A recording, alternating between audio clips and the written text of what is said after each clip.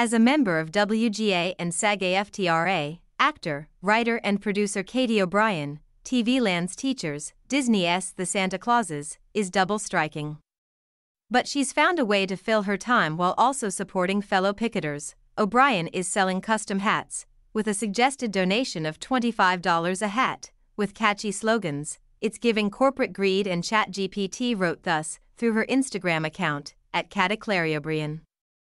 O'Brien had already been collaborating with Leah Bubeck of Raleigh Hog Embroidery on merch for The Buzz, an all-female networking group that she co-created, so when the strike happened, she pivoted with Bubeck to make custom hats in an effort that has double meaning.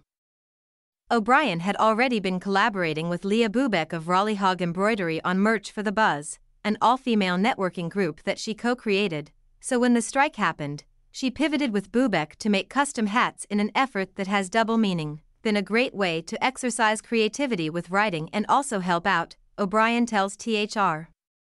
She's sold 120 hats and raised $3,500 through suggested donations, money that has been dispersed to the picket lines through strike captains who have been using the dough to buy water, snacks and other essentials.